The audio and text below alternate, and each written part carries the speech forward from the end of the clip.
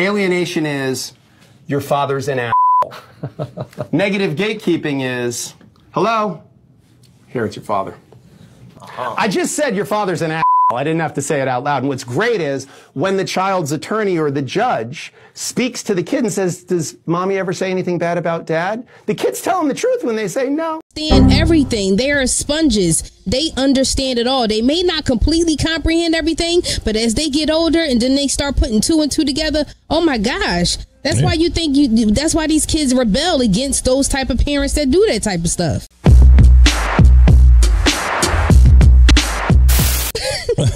This next video is a little serious, man. We gotta get a little serious. Okay. Yeah, right. We get a little. Excuse me. Me. We get a little serious, man. So the next video, man, the insidious nature of parental alienation. That's right, man. Okay. We getting fucking serious, man. Yeah, man. Parents, get it together, goddamn. Yes, sir. It's That's just right. Got my news running. podcast. Let's go. Alienation is your father's an asshole. Negative gatekeeping is, hello, here it's your father. I just said your father's an asshole. I didn't have to say it out loud. And what's great is when the child's attorney or the judge speaks to the kid and says, does mommy ever say anything bad about dad? The kids tell them the truth when they say, no, she didn't say anything about dad. But she said, because here's the difference. What's the difference? Ready? Hey, did you have fun with dad? Oh, that's great. Where'd you guys go? Oh, you went to the park? Oh, that's nice. That's good. It was fun. Oh, good. Did you have dinner? Oh, what did you have? Pizza? Oh, good. I know you like pizza. All right, we'll go upstairs, brush your teeth. I'm so glad you're home. I missed you so much when you were away this weekend. Oh my gosh. Are you okay? Yeah, you okay? Yeah, you had a good time. You were with dad? What you got? You went to the park today? It's so cold today. Oh my gosh, did you have pizza? That's all you had for dinner was pizza? Oh my gosh. Why didn't they give you any vegetables? Well, you know what? It's okay. You know what? I'm going to make your favorite soup. Go head upstairs, and when you come back down, I'm going to make you your favorite soup, and we're going to hang out and we can watch TV together, okay? What did I just do? What did I just do? I just alienated that kid from dad I just said, are you okay? That means dad's dangerous. Why would I not be okay? I was with my dad. Like, this is what the face of alienation is now, is this negative gatekeeping model. It's this very clever, insidious way of like, I could have been helpful, but I've been so much more. Wow. You found this way to sort of pull the person out from it. And you will not be surprised probably to hear, for some of the reasons I think you just said very well, this is something women are really good at. You know what? That was a triggering moment for me. That was? Why? Yeah, it was. Speak on it. Why? Because that's what I lived. I lived that. Yes, I did. When started out as a two-parent home, you know, with mom, dad, and, you know, me and sister, you know, we all living, you know, what you would call like the life. Oh, you're the child. I was a child, right? And then it gets to the point where, you know, mom and dad separate in the process of divorce. And now here we are, me and my sister, meaning we're in between this parental battle. And the times that we would go to dad whenever that was possible, whenever she would allow us, we would, and it would be that same thing. And then it would be like literally words that I never knew about. I had to look up because I was like, what's trifling? I'd be like, Dad, what's the word trifling? What? Like, that's what I would hear. Like, my dad never said anything negative about my mom, but I would hear it the opposite way. So yeah, I lived that. I mean, you know, normally, but of course, I mean, I can't speak for in general, but normally the men don't take it on bash the mothers unless you got a real emotional man who's in his feelings and shit like that, which is soft. Yeah, but don't put the kids in the middle. No. But like, and I learned that, you know, I had to learn that, you know, with my children. Like, to this day, my kids can never say, you know, for the children that I had where I wasn't, you know, with their dad, you know, or I say child, but I never said anything negative about her dad. Never, ever. And you know, because at the end of the day, I knew once she got older, she would figure it out on her own. And you know what? The women, I don't want to say the women, sorry.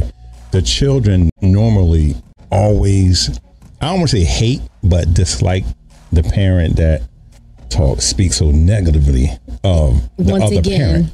Once again, that's life for me. Yeah. And it's sad to say because a lot of times people are like, oh yeah, you only get one mother.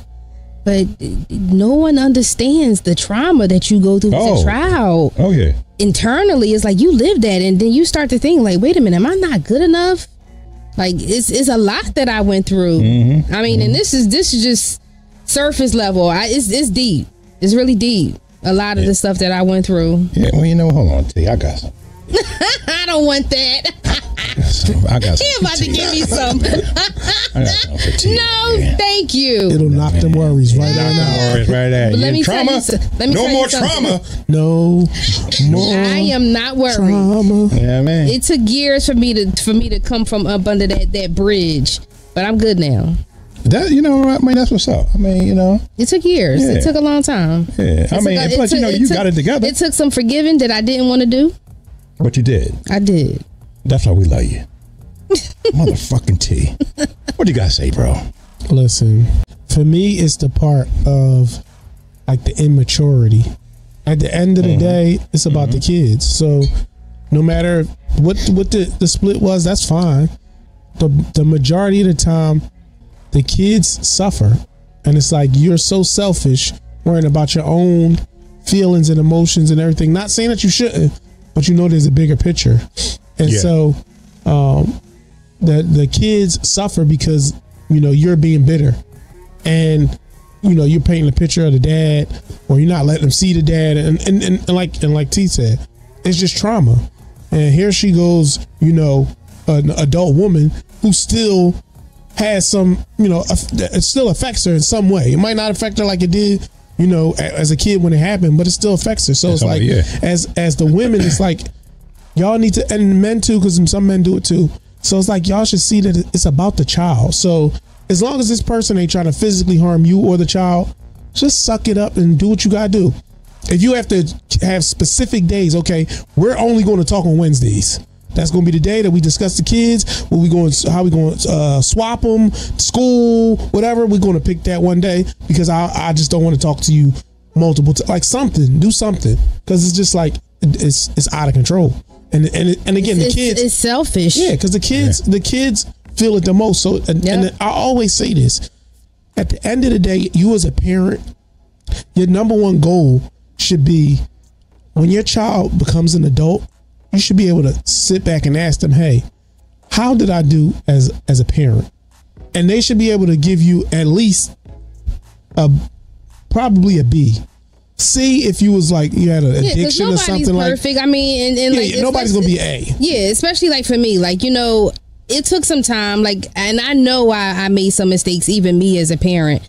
Because it was some things that I did, some of those traumas that kind of sort of, because I had my kids young, so those traumas went right on to motherhood for me. Yeah. But at the end of the day, as I was getting older and learning myself, I was actually learning how to be a better mother. So I can literally talk to my girls now at this point. It was like, me and mom, you was like, blah, blah, blah. I'm like, yeah, I know. I'm like, I'm sorry. And I had to tell them I'm sorry. Yeah. Well, I had to tell them I was sorry. I was like, look, I didn't know.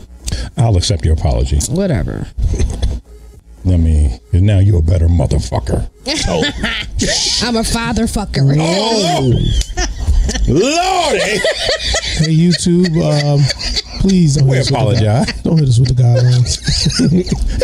Monetization snatched right from up under us, y'all. Just like that. This episode 0. All right, let's go to the comment, y'all. So we got a comment from Tom the Cat. He sounds exactly like my baby's mama. And unfortunately, man, you see a lot of it. Especially in domestic relations or in family court. Oh my God. So we got the next comment from Technomat. Every lawyer and judge need to go through training like this. That's well. So hold on. Let me say it real quick. Go ahead. Tech, I'm gonna speak this to you. They already know it. It's a money thing. That's what I was just about to say. It's about what they're getting paid for. It ain't got nothing to do about taking care of the child. It's about a money thing. Yes. You know what I mean? Go ahead, T. No, you saying what I was just about to say. It ain't got nothing to do with the training. It's about what they getting paid for. Yeah, it's cash grab. You know what I mean? So, just like you said, it's a system designed to do what it does. Yep. And as long as it's working flawlessly. It's flawlessly. As long as it keeps doing that, that's going to be it. So we got the next comment. Next comment from a creative director. OMG, and this is what my stepmom does. Damn. Yes. We hearing so much about the females. Yeah. Like, females, y'all got to get it together. Y'all need to do some healing. Like, literally, seriously. It's just crazy because y'all have no idea of the cycle of trauma that you create when you put these kids through this. Y'all have no idea. Well, for one, they're not really thinking about the children. They don't care. They're thinking about themselves. Once again, if they go through some type of healing and understand it, then they would know, this is affecting the child, not you. Because at the end of the day, you're not hurt. The man's not hurt, but the one that's in the middle is the child, especially when they're young. And people, a lot of times I hate for people to say, oh yeah, they don't know what they thought, what you're talking about. Them kids, they see everything. They understand everything. They are sponges. They understand it all. They may not completely comprehend everything, but as they get older and then they start putting two and two together, oh my gosh. That's why that's why these kids rebel against those type of parents that do that type of stuff. Because it's like, well, Dad, you know what? Now I realize you were the toxic one. You was the problem. You was the issue. Yep. So last comment for this video. Wild Dub 06. Yes, my son's mother, but now he's older and he can't stand her. She never changed. And that's what happens. And then think about how that plays for him going forward and dating. Now he's like, I seen this type of woman, and even though I might not like her, it becomes like an attraction because it's what I'm used to. And so now you starting a new cycle of him. And now he got trauma from how you was, and it just keeps snowballing. Right. That's it what just I said. keeps snowballing. It's a cycle. You can't control yourself. Like, get some help. Go talk to somebody and move on. Yeah, but you know, now these days everybody like, I ain't going no therapy. Oh yeah, I mean, sometimes that seems like that's us black men kryptonite. Oh man, I ain't crazy. They be crazy as a motherfucker. I ain't crazy. I ain't gonna talk to nobody. But then again, if you keep saying every week that the craziest pussy is the best pussy, then they gonna stay crazy. Can we not use the P word? Sorry, YouTube. Sorry. Yeah, you gotta say coochie. Yes. Coochie. Yeah, and I ain't gonna lie, that crazy coochie is some good coochie. That foo is boy. Now I suggest, gentlemen, that you deal with the crazy foo under 30, because you could deal with it then. Once you get over 30, it starts to, you get bags under your eyes. What's the difference? Oh, when you're in your 20s, you invincible, so you can take that. Yeah. You can get hit. You can get hit in the head with a pot once or twice. You be all right. Oh my God. You get 30, that starts giving you concussions. Yeah, I mean, yeah, boy, come on, T. Tell me that crazy sausage ain't get. You ain't never hit nobody with no daggone pot. A man never give it to you so good. All right, let me ask you a question. You lost your mind. You like to you driving 4 o'clock in the morning to see where he at. You ever put sugar in anybody's tank? I told you what I did before. I rest my case, Your Honor. I told you it wasn't me. The defense. Somebody hired me to do it.